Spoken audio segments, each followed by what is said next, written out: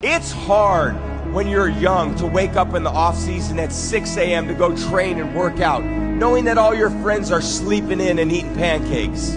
It's hard to throw, catch, block, and tackle, and hit kids when they're way bigger and way more developed than you, only to go home that night bruised and battered and strained, but knowing you have to show up again the next day for just the chance to try again. But understand this, life is hard. To be successful at anything, the truth is you don't have to be special. You just have to be what most people aren't.